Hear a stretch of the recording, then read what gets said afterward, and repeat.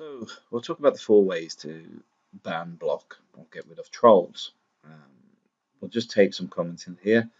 We've got Jim Hammond here. Jim Hammond's comments fine, but the first method of getting rid of somebody that's trolling is going to the report spam or abuse on the right hand side of their comment. We'll just leave that as it is because there's nothing wrong with it, but it's self-explanatory once you open it up, because you can report them to YouTube, ban them, block them.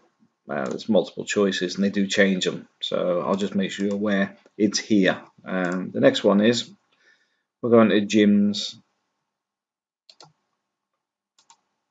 actual account on YouTube. My internet's a little bit slow, so I'll pause for a second. Oh, that's okay, it's loaded. Over here on the right, block user.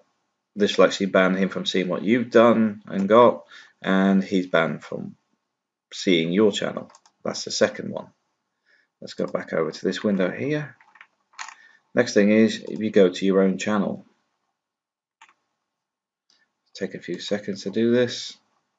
Here we go. My channel.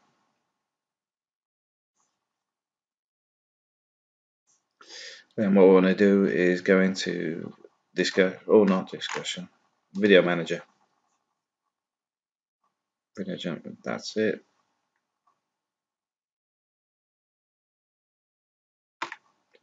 It went into discussion. I wanted video manager. No problem whatsoever. We'll get there eventually. Over here on the left, you've got community. This is the next bit. This is where all your comments and private messages are. So here you go. You got it on the right here. If I load, no, still loading. But you will get some comments held for review, and you also get some that they think are spam. I normally get ones that are in this spam queue because it's got a link in it that may be, hey Matt, have a look at this. I think this is relevant to what you're talking about. And it'll end up in here. And sometimes I don't see them for weeks. I've started getting into the habit of double checking.